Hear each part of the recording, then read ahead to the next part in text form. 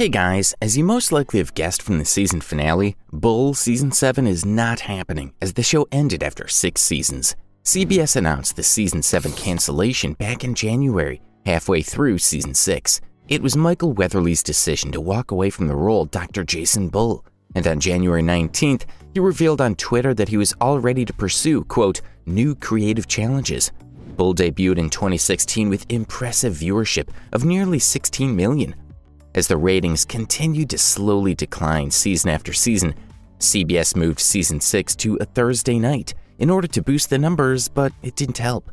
However, it is possible that viewership numbers are not the main reason behind Bull's cancellation, as the legal drama has been swarmed in controversy from the very beginning. Buffy the Vampire Slayer alum Eliza Dushka made a splash in the end of Season 1, and fans were puzzled when she didn't return in Season 2. She later called working on Bull the most humiliating experience, accusing Michael Weatherly of inappropriate behavior and opening the Boston Globe about it. Weatherly denied the accusations but apologized, while CBS reportedly quietly paid Dushka a $9.5 million settlement.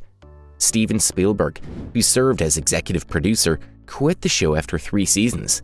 And after Season 5, showrunner Glenn Gordon Caron and actor Freddie Rodriguez left Bull in light of a workplace misconduct investigation.